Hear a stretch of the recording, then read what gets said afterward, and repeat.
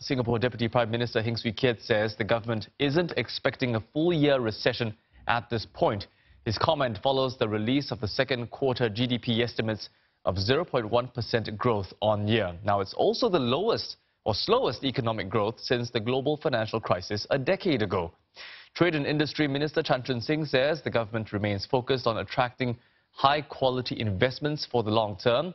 And Manpower Minister Josephine Teo has also reassured Singaporeans that the government is ready to provide more employment support when needed. Eugenia Lim has more. The fallout from the US-China trade spat was evident in Singapore's weaker manufacturing sector. The services sector is still sluggish, while construction activity is cooling down. The Ministry of Trade and Industry previously said Singapore's full-year GDP would be between 1.5 and 2.5%, but there are signs the forecast range could be revised in August. Looking at the current developments, economists are downgrading their forecast. It would be prudent to actually shade the range down to 0 to 1% range, because to get to 1.5% for the full year, that actually requires a fairly sharp uptick into the second half. It has to average about 2.4% year on year, which I think at this juncture doesn't look like it's realistic. Singapore's Q2 GDP shrank 3.4% on a quarterly basis. It's a sharp drop from the 3.8% growth from the previous quarter. And economists are sounding the alarm of a possible technical recession. The latest GDP figure is the deepest quarter-on-quarter contraction since 2012, and economists say this indicates a rising risk of a technical recession, and that's defined by 2 consecutive quarters of slowdown. Since the start of the year, growth has been much weaker than we've been expecting, and the continuous rounds of downgrades to everyone's expectations of growth, that tells you really can't rule out the possibility of a recession. The head of Singapore's central bank has said if the US-China trade war drags on, there could be weaker growth in the second half of the year, which could impact the labour market. As far as wage expectations, hiring intentions, probably we'll see a little bit of a dampening in terms of our expectations going forward. The key really is what happens to the services sector, because they provide the bulk of the employment. Economists say the odds of Singapore Central Bank easing the monetary policy is increasing. They were expecting much better numbers than what we have.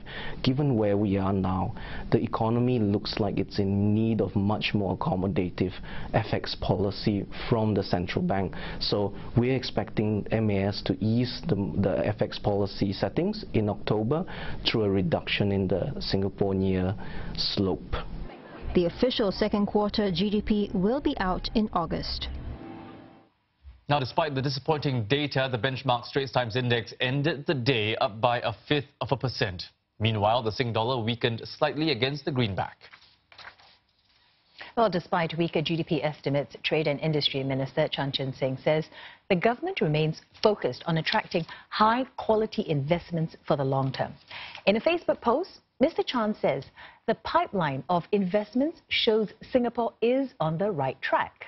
Well, he cited Singapore's pro-business ecosystem, skilled workforce and stable political environment as among the reasons why businesses are locating here.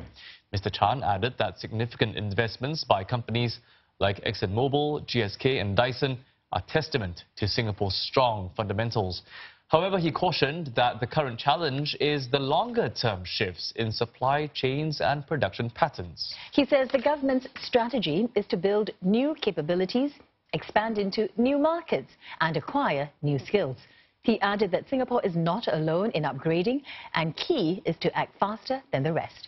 Mr. Chan says the government is committed to help businesses and workers transform. Manpower Minister Josephine Teo says the government is ready to provide more employment support when needed. In a Facebook post, she said the weaker GDP estimates would be concerning only if people did not notice it. Mrs. Teo said many in the labour force are paying, quote, close attention and are not panicking. Instead, some are preparing by being more flexible in their job search. She added that nearly 60,000 jobs are still unfilled, and half of those are PMET jobs in sectors like financial services and infocom technology. Mrs. Teo says as the economy transforms, new and better jobs will emerge. She also reassured Singaporeans that there's no shortage of training programs to support workers. The minister says nearly 76,000 Singaporeans moved into new jobs through the Adapt and Grow initiative from 2016 to 2018. Currently, there are some 100 professional conversion programs in more than 30 sectors. Now, for more, we're joined by Margaret Yang Yan. She is the market analyst at CMC Markets Singapore. Margaret, thanks very much for joining us. So we know the year-on-year figures. The Q2 on Q1 figures are also representing a drop, 3.4% if I'm not wrong. How big of a concern is today's numbers? Yes. So today's flash estimate of Singapore's second quarter GDP came in at a big miss. I think this figure really surprised a lot of people. And because the year-on-year growth of 0.1% is the lowest reading since the global financial crisis back to 2009. And this suggests that the risk of a technical recession, which is defined by 2 consecutive quarters of slowdown, is now on course of rising. So previously we thought that the recession is far away from us, but now it seems like the risk is emerging. So this is definitely of a concern for investors and for the policymakers. Okay, so saying that, how will it impact the stock markets then? Well, today the STI, the benchmark, didn't move much, and actually it ended up in a positive territory. But if you look at manufacturing stocks, they are actually trading much lower. So I think the overall benchmark was lifted by the hope that the Federal Reserve will cut interest rates end of this month.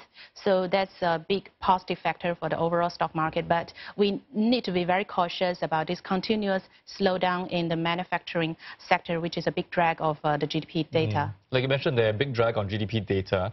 How is the manufacturing sector predicted to perform moving forward? Well, I think now the overall sentiment is pretty bearish. This global cyclical downswing in the manufacturing sector is not just happening in Singapore alone. It's a global thing. And in the Asia-Pacific region, I think many other economies like Hong Kong, Taiwan, South Korea, and even Australia, New Zealand, all these economies are facing similar headwinds. And that's why Reserve Bank of Australia, they have already cut down interest rate twice in the last 2 months, and New Zealand is doing the same. Therefore, it's a cyclical thing, and we think the slowdown in China's economy is going to be extended for a period of time. And also we have these trade risks between US and China. There seems to be lack of progression in the trade talks since the G20 meeting. So it's kind of creates kind of uncertainty to the economic outlook as well as the stock market. So you mentioned that the drag on manufacturing, but what are some of the other industries that perhaps could be affected as well? Are we looking at retail as well? Oh, well, I think based on today's GDP data, it seems like construction and service sector are still pretty resilient, although the pace of growth has slowed down in the second quarter comparing to the first quarter. But still, construction and service sector are still the strong pillars to support the economic growth. And the jobs market is still quite healthy and tight. We are not worried too much about that. But if the things are deteriorating in the third and fourth quarter, I think the central bank need to do something to provide an easy monetary environment. I just want to come back to what you mentioned earlier about the stock market. Doesn't seem like the STI moved much today. Is there a reason for this? I mean, have investors sort of priced in this weakness? Well, the stock market doesn't always react to the macroeconomic data very promptly. Instead, if you look at the currency market, it's pretty obvious. Today, the Sing dollar has declined about 0.25% against the USD, reflecting a weaker economic outlook, as well as the expectation that MAS may do something in the October meeting to ease the monetary policy. That's why the currency market is starting to reflecting this GDP data. But in the stock market, it may take a longer time. So let's wait and see what's happening next week. Okay, what about investors? Do you think investors are optimistic, or do you think they have perhaps maybe priced in the weakness, or are they looking at bargains now? Well, I think it's a kind of a dilemma for investors. And first of all, they do understand that the economy is not performing very well. But on the other hand, they are also seeing rate cuts. That means the risk-free rate is now lower And if they put money in a bank, they may get lesser interest rates. So there's not many places they can put the money in. But in the stock market, you still can get about 3 or 4%, even 5% dividend, which is much higher than the bank rate. So in a rate cutting cycle, equity market, the stock market, and the real estates, and maybe even those gold are still better investment opportunities comparing to cash. Thank you so much, Margaret, for coming in and speaking to us. We've been speaking with Margaret Yang Yan, market analyst at CMC Markets Singapore.